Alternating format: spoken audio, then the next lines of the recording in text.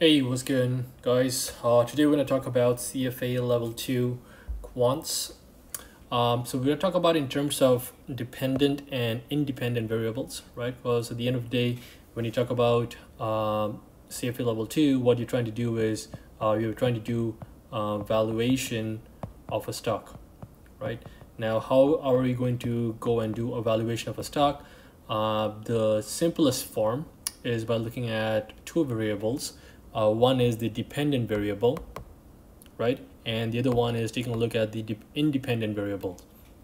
Now, for example, when you talk about dependent variable, it's if you ask the question in terms of how does the interest rates going to affect stock prices, right? So in this situation, the interest rates, so in this situation, the interest rates is going to be the independent variable, right? And the stock prices is going to be the dependent variable,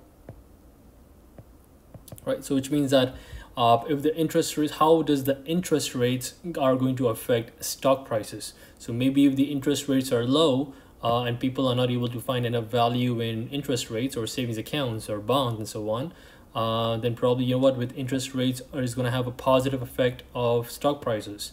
Now, this is just an assumption that we are making. So of course we have to do valuations, do a regression analysis to see how it actually affects, or does it even affect. Or the other way that you can take a look at it is same thing. If we want to try to say, hey, let's say, how do we want to go and take a look at interest rates? Now, interest rates, right? Now, interest rates, how the consumption habits.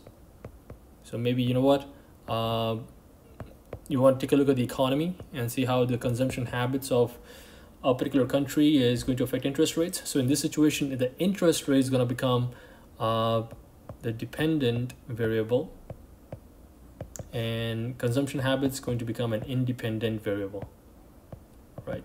So that's the concept of dependent and independent variables.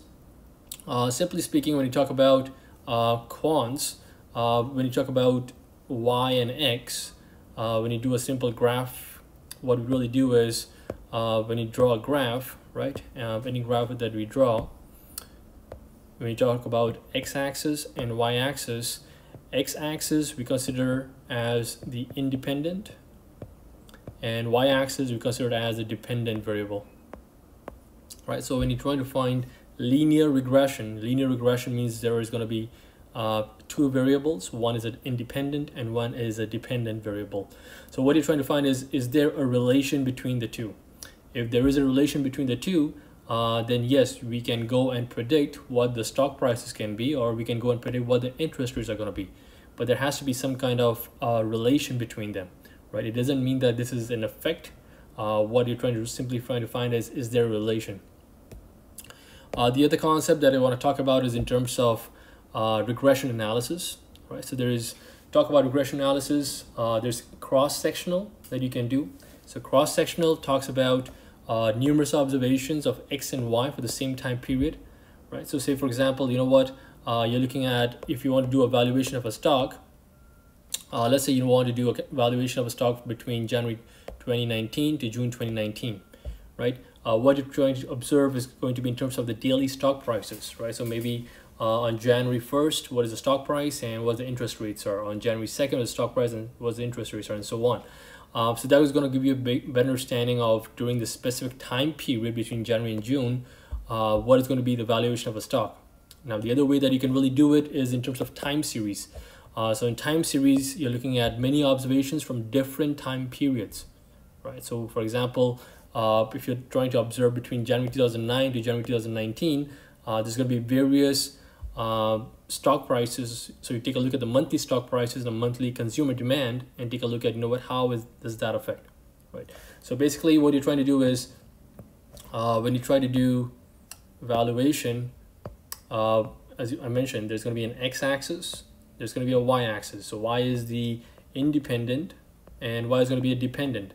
So what we're trying to do is every if you try to do, let's say you try to do the cross-sectional, right? What you're trying to do is you'll have an x value. So let's say x value is 1, so maybe y value is 3, maybe the x value is 2, y value is 4, and so on, right? So you will have different plots in a chart, right?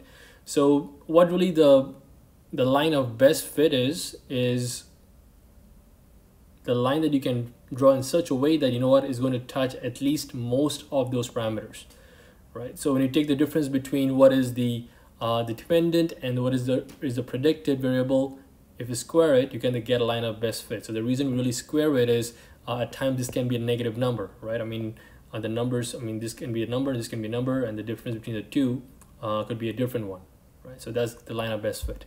So that's it in terms of talking about dependent independent variables for CFA Level 2 quants. Have a good one.